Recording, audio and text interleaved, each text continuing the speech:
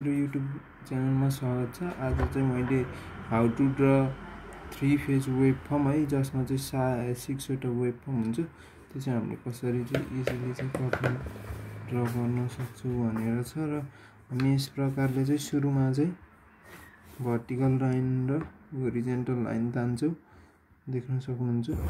त्यसपछि चाहिँ हामी कम्पास लिन्छौँ। कम्पास लिएर यो दुईटा लाइन बिचको डिस्टेन्स नाप्छौँ अनि यसैलाई यता इक्वल डिस्टेन्समा हामी पोइन्ट गर्दै जान्छौँ, देख्न सक्नुहुन्छ। एकदमै इजी हुन्छ यो तरिकाले, एक्जाममा गर्ने तरिका हो। एकदमै फास्ट हुन्छ। एक्जाममा सोधिहाल्यो भने 3 फेज कन्भर्टरबाट, त्यही माथि फुल कन्भर्टर सोधियो भने तपाईहरुले केही पनि गर्नु पर्दैन। यहाँ चाहिँ तपाईहरुले आफूले देख्ने हिसाबले हैन, लाइन तान्दै जानु, लाइन तान्दै जानु, लाइन तान्दै जानु, लाइन तान्दै जानु, लाइन तान्दै जानु, लाइन तान्दै जानु, हैन, लाइन तान्दै जानुस्,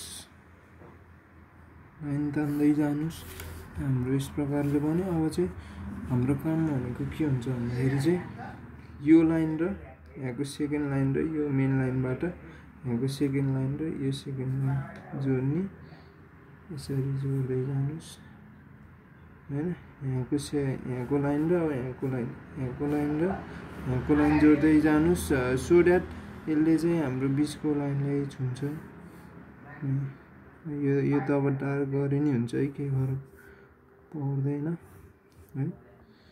तपाईहरुले ज्याम ज्याम ज्याम ज्याम हो कि हैन, ज्याम ज्याम जोड्दै जानुस्, जोड्दै जानुस्, जोड्दै जानुस्। अब त्यसरी नै अब यताको साइडबाट पनि जोड्दै जानुस्। अब साइडबाट नि सेम प्रोसेस रिपिट, हैन, same process repeat, same process repeat, same process repeat, हैन। अब तपाईले यहीसम्म तान्दै जानुस् है।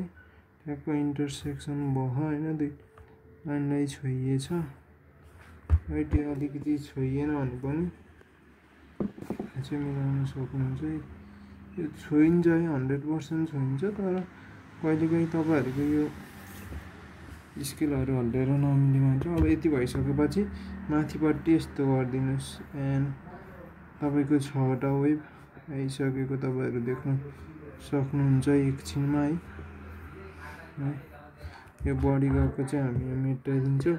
सिमिलरली तपाईहरु यहाँ पनि गर्न सक्नुहुन्छ। यसरी यसरी यसरी यसरी यसरी, राइट। अब चाहिँ तपाईहरुले देख्न सक्नुहुन्छ हाम्रो यहाँ चाहिँ अलिकति यो यताबाट गयो अनि यता नगयो जस्तो देखियो नि। यतापट्टि अब यो मिलाउन सक्नुहुन्छ, यो यहाँबाट जान्छ भन्ने हिसाबले। सिमिलरली यो यहाँबाट जान्छ हैन, ठिक छ।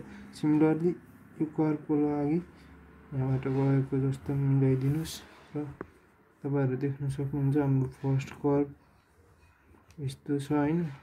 फर्स्ट वेभफर्म हाम्रो देख्न सक्नुहुन्छ, राइट, राम्रोसँग देख्न सक्नुहुन्छ।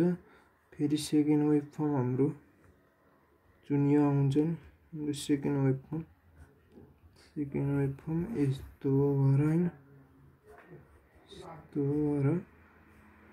अनि फेरि हाम्रो थर्ड वेभफर्म आउँछ र हामी चाहिँ यहाँबाट जान्छ हाम्रो, तपाईहरु देख्न सक्नुहुन्छ यसरी वेभफर्म। अब यसलाई डार्क गरिने हुन्छ नगरिने हुन्छ। आजको भिडियो यही अन्त्य हुन्छ। र यस्तै भिडियोको लागि चाहिँ लाइक सब्स्क्राइब गरिदिनु होला। र लास्टमा चाहिँ के भन्न चाहन्दाखेरि यो चाहिँ कति डिस्टेन्समा हुने भन्दाखेरि 60 डिग्री, 120 डिग्री, 180 डिग्रीमा हाम्रो एउटा कर्व हेर्न सक्नुहुन्छ, पुरै कम्प्लिट भएको छ। अनि यसको चाहिँ अर्को अपोजिट वेभफर्म तलबाट आएको छ। यसरी हामीले 6 वटै वेभफर्म अब्टेन गर्यौं।